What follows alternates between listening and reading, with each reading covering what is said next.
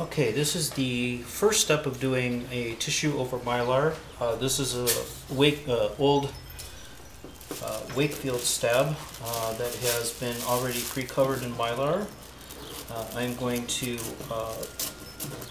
go ahead and cut out a piece of black tissue for the bottom. This is actually black Hasaki.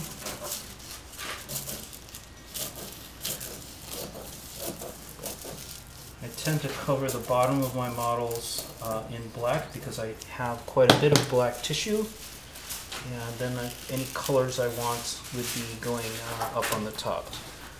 So right now I'll have this sitting off by the side. I just wanted to get that done first. I'm going to take the stab, the bottom part, and the stab here on this particular model is pretty highly undercambered. And that means I do have to hit the top of the Mylar with something, some sort of dope, in order to make it adhere. If it's the top, I wouldn't bother, but when it's undercambered like this, I will need to. Now here is a brush that has been sitting in some acetone. This is a lacquer brush, and I'm using some 25%, roughly 25% dope.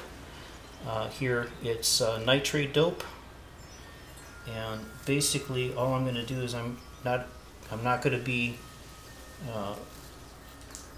very nice or clean or whatever on this. I just slather it on here.